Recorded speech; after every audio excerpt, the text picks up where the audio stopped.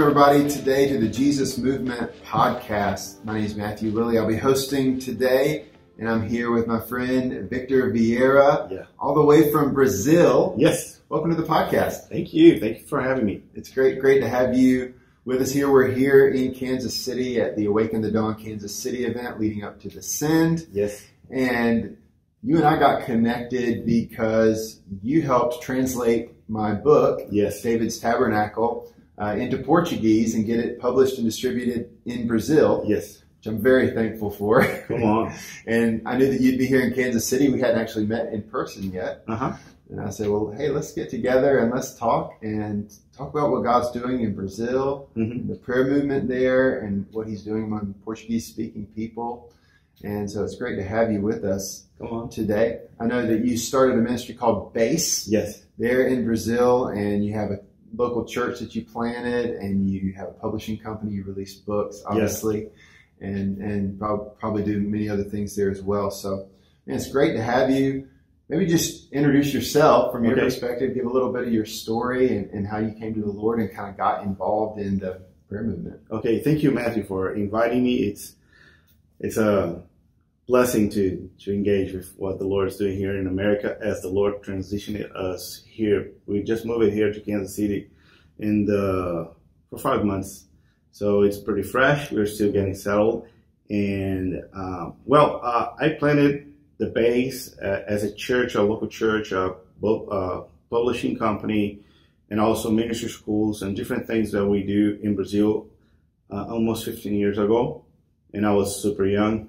And it was an amazing journey with the Lord. How old are you now? I'm 39. Okay, 39. So you were in your 20s. I was early 20s. Wow. Like recently married, and it was quite of a journey. I am like third generation of ministers in my family. So my dad and my grandfather was a Baptist planter, church planter in Brazil.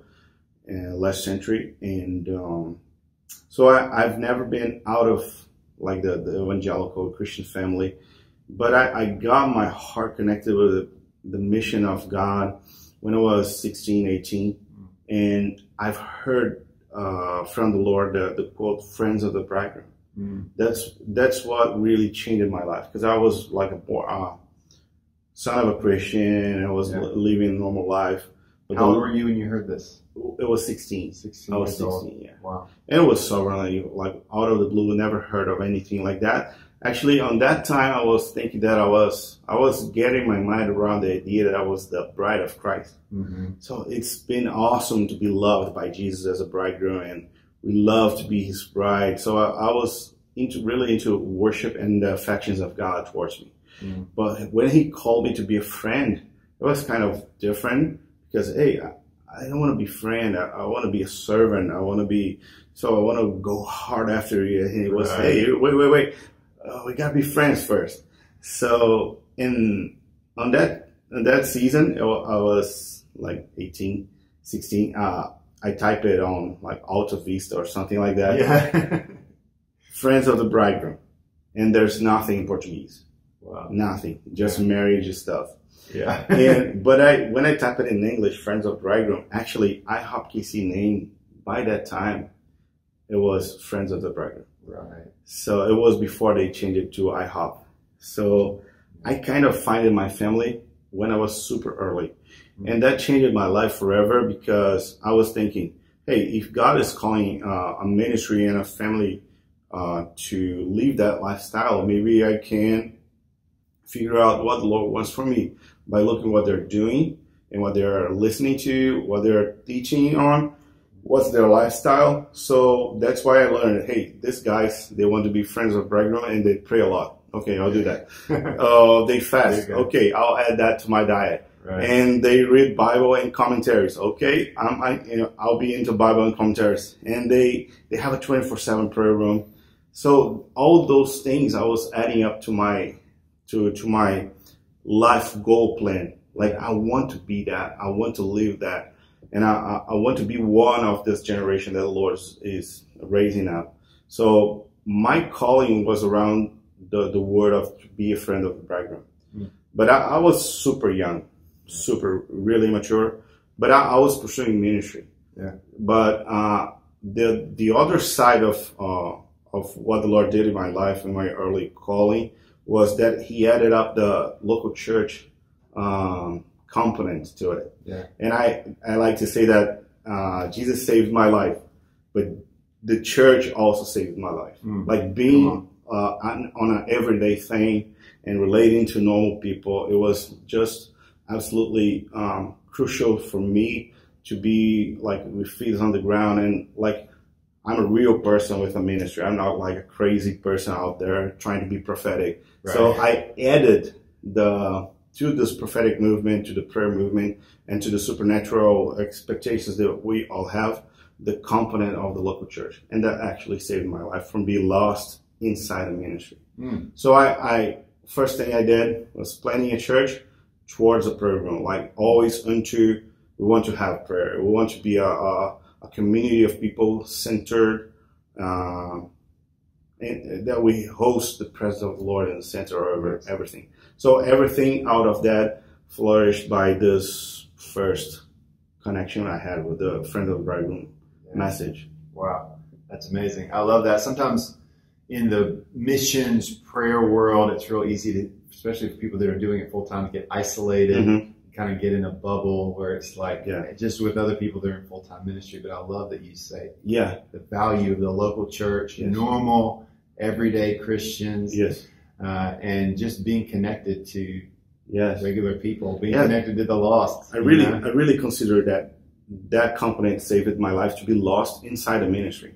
Because what we see is there's tons of voices charging people to different important things, but it's disconnected to reality. And reality is the body of Christ that breaks the bread every week. It's the fellowship of the brethren. It's discipleship. It's to have someone that really knows your life and can speak into your life. So that component was really important for me. And that's a cool thing too, because I always thought of a prayer movement outside of the church to be for the whole city. And I never got it. And I never had it. Because I was thinking, hey, if we have a neutral place that belongs to anyone but to the city, all the people will show up. That would never happen. And I tried like for years. We did worship gatherings and prayer gatherings in local places, outdoors, indoors. We did in schools and everywhere, trying to be neutral. But when I did through a normal local church expression, actually people understood what I was doing, because it's just a normal place. It's not a weirdo people like doing some crazy mystical things. They're just normal, pursuing the Lord through prayer. So actually, the local church is a really big, important component for my life and my journey. I love that. I think, I've been connected to the prayer movement, for 15 plus years, I guess. And I think that's something the Lord's been doing. I do think there was a sense in which He called some people out kind of on the fringe of the church to really go hard after prayer, to provoke the larger body of Christ to prayer, sort of in a parachurch missions kind of way. But then it seems like what He's been doing in recent years is bringing prayer back into the local church in a greater way, where that you have praying churches and you have churches with a culture of prayer, presence-centered churches.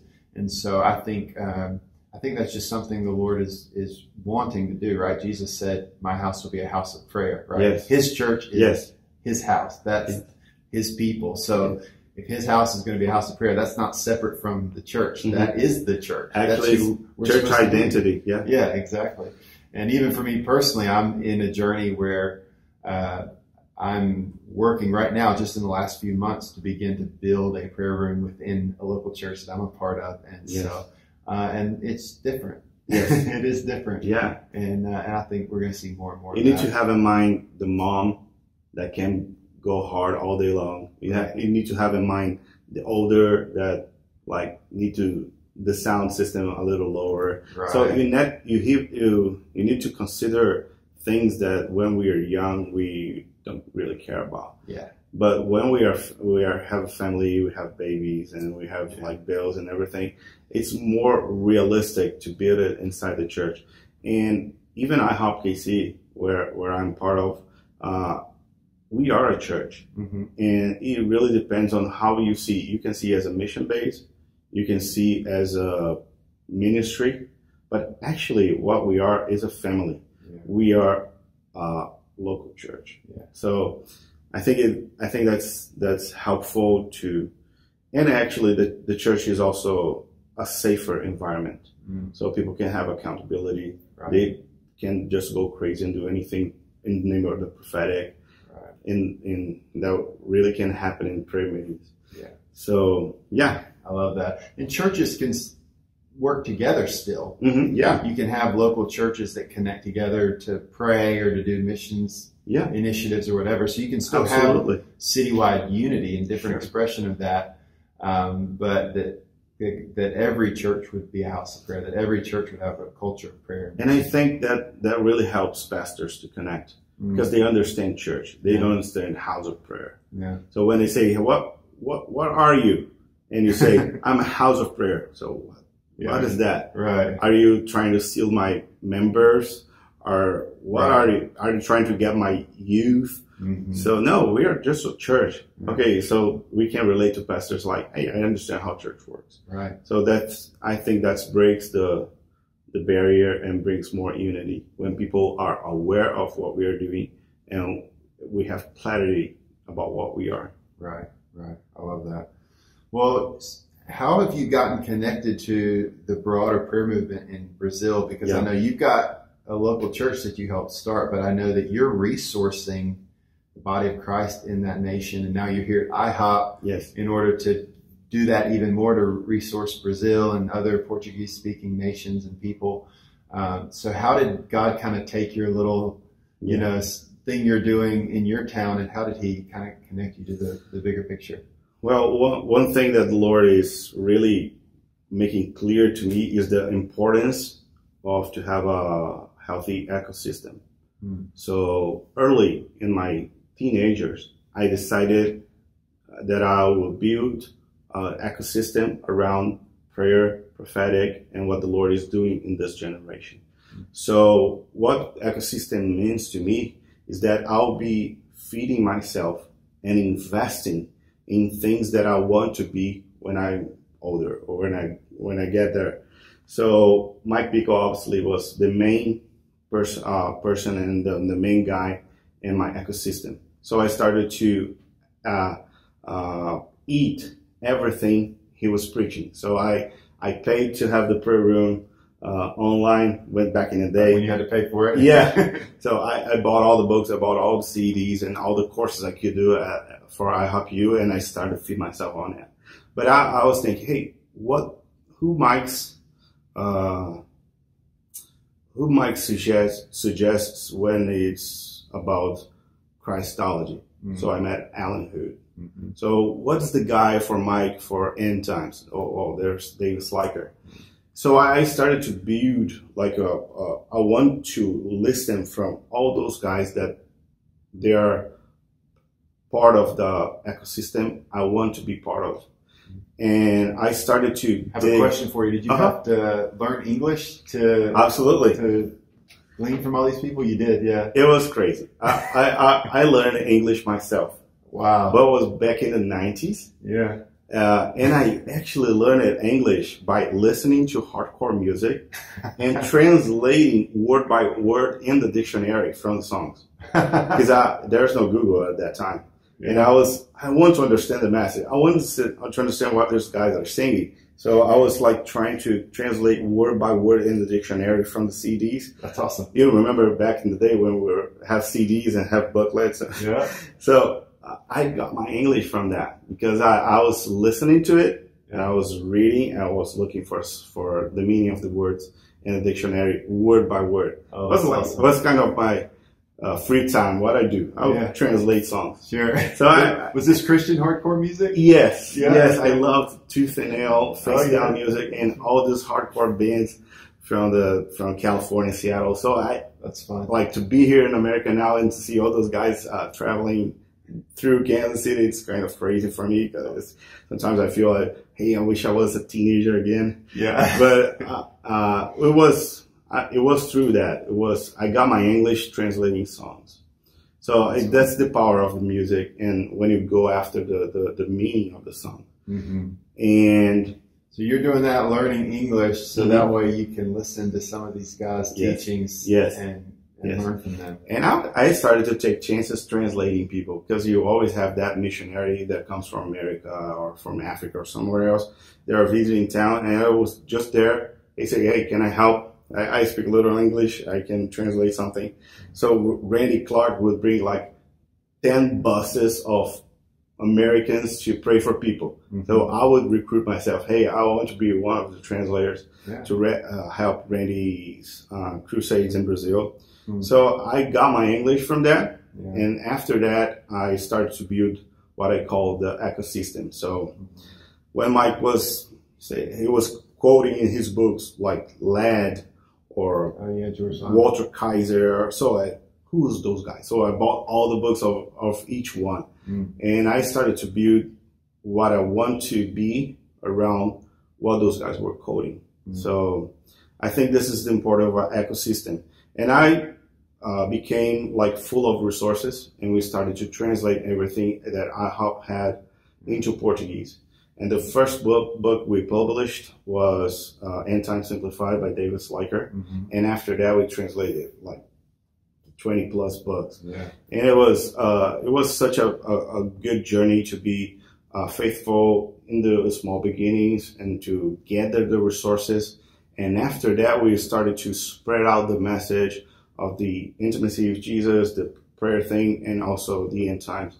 So we became a hub of information and resources. We can feed different places in Brazil, in different houses of prayer. Mm-hmm. We also started an online school, and that was super helpful especially during the pandemic years. Yeah. But we only could do that because of the resources we gathered the years before. Right. So yeah, we have friends, and we are connected all over Brazil, and even outside, like Portugal and other Mozambique and other Portuguese-speaking countries.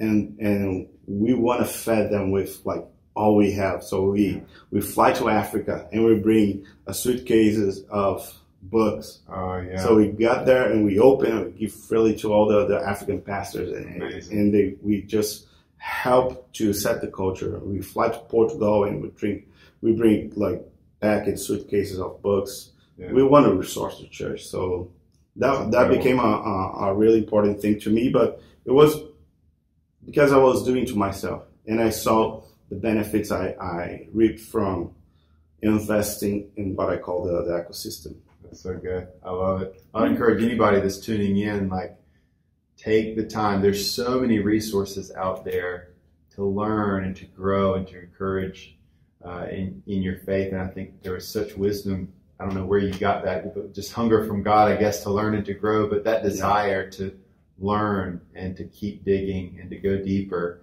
For anybody that wants it, God will meet you if you're hungry and you're reaching and you're wanting to learn, you're wanting to grow in the scriptures, you're wanting to grow in understanding of who He is. There are so many resources out there to help you and encourage you. So, Victor, I've never been to Brazil, but I've just heard that the Brazilian church is on fire. Yeah. And that there's so much hunger. And, I know when the Send went to Brazil that they had multiple stadiums that kept selling out and overflowing.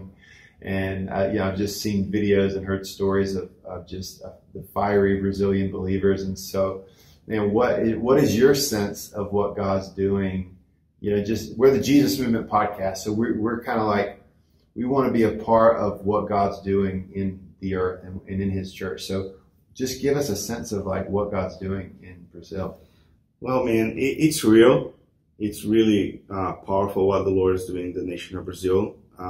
When we see from outside that, we learn the best.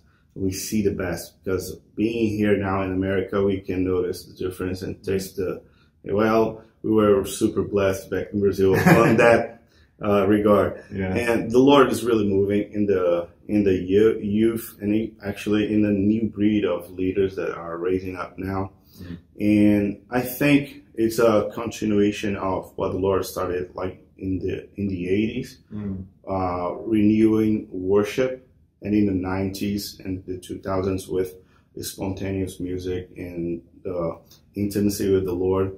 And what I see is that the Lord is always highlighting Brazil as a worshiping nation and as a nation that will lead the worship in the prayer movement. We are not leading everything, but I think the worship part and the musical part, we have something. I don't know if it's the blood or something that we have mixed it from Africa and the native and the European. It's something that really burns in our hearts to be extravagant. So you can go anywhere in Brazil and you will see a really fiery service. People are giving themselves in worship, being extravagant, and that's a reality. And I think this is a blessing, and I think the Lord can use that to inspire our nations on how to give themselves in worship too. So I think the part that America gives contributes to the movement is their organization and the resources and everything. I think the part we bring to the table is the fire.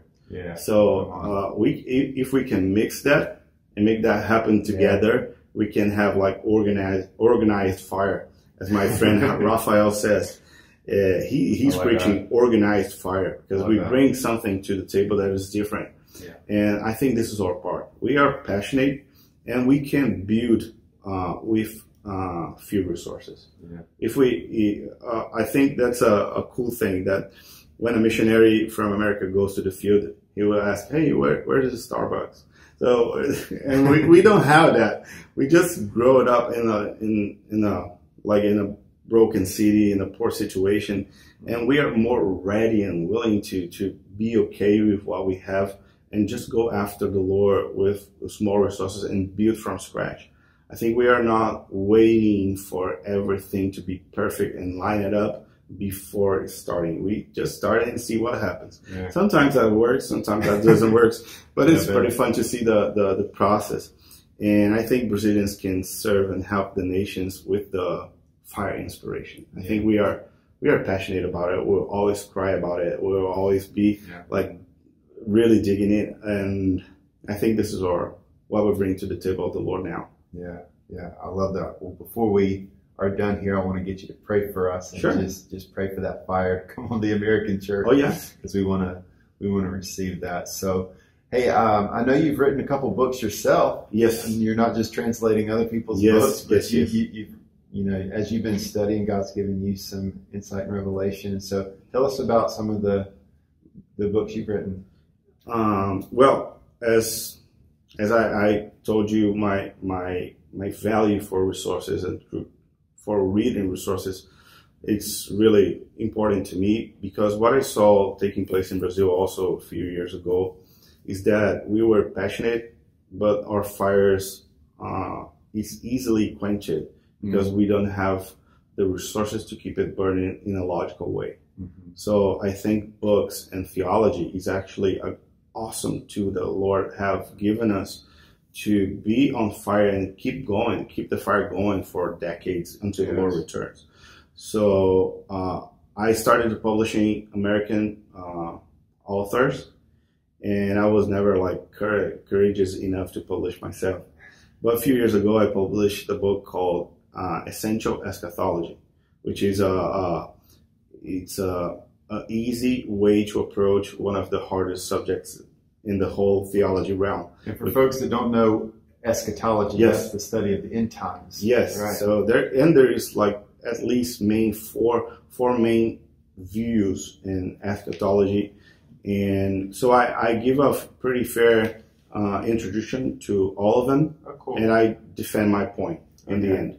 So I present topics on like the second coming, Great Tribulation, Israel, and the main topics of eschatology, I present it really simple, and it makes really easy to people to get the mind around it. So I think one of the cool things that the Lord has given me is the ability to speak and to be clear in not so clear topics. And I started to publish myself, and it was a big blessing in Brazil. The book is out in Spanish too, and now it's going to be out in English soon. Oh, good. Yeah, we are working on that. Yeah. And I wrote another booklet called Walking in Light. It's about confession of sins and opening our life, and that's the thing that it's the component, the church, to have someone to walk in the light with. Yeah. So and I give a bunch of practical ways to how to walk in light. Yeah. And I'm also finishing a book right now. I don't decided the name yet, but it's on prayer. Oh yeah. It is on 8 subjects on prayer, and it's mostly how to get around the presence of the Lord, knowing that He loves our presence more than we think, and more than we love His presence, He desired us forever. So I make some points and arguments about how the Lord desires us and how He prays for us. And by the end of the book, I go in the way that how can we be practical on that point, and how theologically prayer is important to the conclusion of God's plan. So it's around prayer. I think it's super down to earth and easy to relate, and I think it will help people. So I'm adventuring myself in writing. I love it. Yeah, I love it. Well, you're obviously well read, so I'm sure they're great. I can't wait to have them translated into English. Yes, and so everybody be tuned in to keep an eye out for Victor Viera. Yes, books in English for those of you that don't know Portuguese. Yes. So hey, if you don't mind, let's rabbit trail into the end times just for a minute. Absolutely. I'd love to just whet people's appetite a little bit, and just I think for a lot of people it's an overwhelming thing to even for Christians that love Jesus to begin to try to wrap their minds around what the Bible says about end times. So I guess one question would be why does it even matter? A lot of people, they go, oh, I don't know, it'll all pan out in the end. As people say, they're pan-millennial because it'll all pan out in the end. So why is it even important, do you think, that we take the time to understand the different perspectives and study it out ourselves? Well, I would go on that way. That would you go to the movies and go out of the movies and not watch the last 10 minutes of the movie? It'd be horrible. That would be the worst. You watch everything, but you never know how they end. Yeah. So I think eschatology is what it's the subject and the study of the end, of the things concerning the end, and it's super important related to the Christian life, normal Christian life, because the way you see the end impacts your reality now. So you go to job every day because by the end of the week or by the end of the month, you got payment. Right. That's the end. That's the goal. So why would we live a Christian life without knowing how it ends? Yeah. So it really doesn't make any sense. Yeah. So if we don't know the end, or we don't have an expectation for the end, we would leave now anyhow, or it doesn't matter, because I don't care about what is going on or what is the end game. Yeah. So I think eschatology have the power to change the reality of believers now, because it will bring meaning, and it will bring really ability to endure now because of the reward, because of the reality, because of the future. We live in a society that everybody is anxious about today and tomorrow, and everybody's trying to catch up everything on Instagram because they are anxious about now. What if we believers could be anxious and have expectation about the next billion years? So we don't think about that. We think that life is, hey, I don't know if I'll retire. I don't know if I'm even going to have a job or something like that. But actually, life is not just the 70 years. Yeah. is actually a billion years before or after. Yeah. So, and we are trying to rewire our minds that, hey guys, let's look up, and there's a bigger story. Yeah. So eschatology, I think, have the power to change how a Christian lives his life. Yeah. And also, when we add the reality of eternity to the conversation, we will live and take decisions really differently than what and how we do it now. Yeah. Because we will consider the implications of eternal rewards, of eternal punishment. So it's really important. It's not a thing just about being a better person, a better family. It's where it's a matter of eternity. And sometimes we don't talk much about that in church anymore. And we think that Christianity is something that helps us to live a better life just now, and to have a better marriage, to have a better job, to have better finances, and just to make it life and now work. But actually it's not. Jesus says that you will have life when you die, and you will be big. You'll be important when you go low. So it's right now, life must be impacted by the reward of what we go through, and not just be a pill that we take to go through another week. Yeah. So I think eschatology, it's really about bringing us hope, because without hope, we can't endure challenges in life. So Apostle Paul says in 1 Thessalonians that, hey guys, don't cry for the dead like the Gentiles does, because we have a different hope. Yeah. Not that we will not cry, but we have a different hope. Yeah. But most of Christians don't have it, and they cry and they go in despair and depression and everything, just like non-Christians does. So something is really wrong when we don't have an end in mind now.